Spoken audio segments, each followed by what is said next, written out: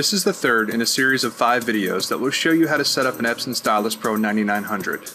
This video will show you how to complete the setup process and connect the power cord. To complete the initial setup process, we will begin by removing any plastic film or packing tape from the exterior of the printer and the packing tape and packing material found after opening the roll paper cover and the front cover of the printer.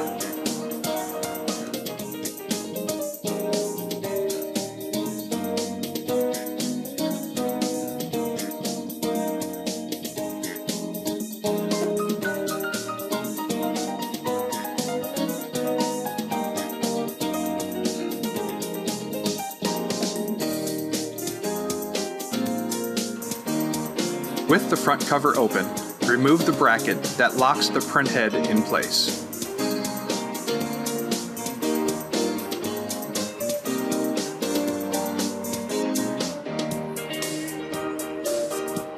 Then, close the front cover.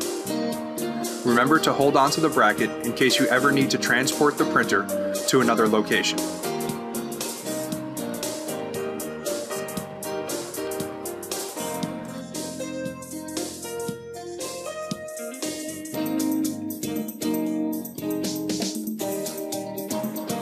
Next, connect the power cord to the back of the printer.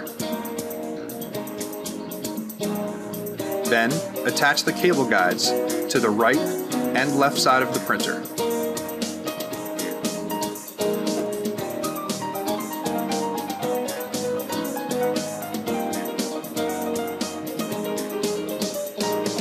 Then, route the power cord to either side of the printer.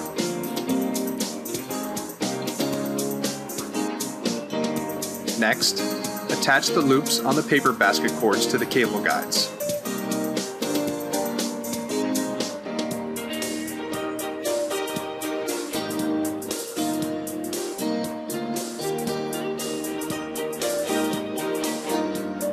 Then, plug the printer into an outlet. The next step is to install the ink, which can be seen in the next video.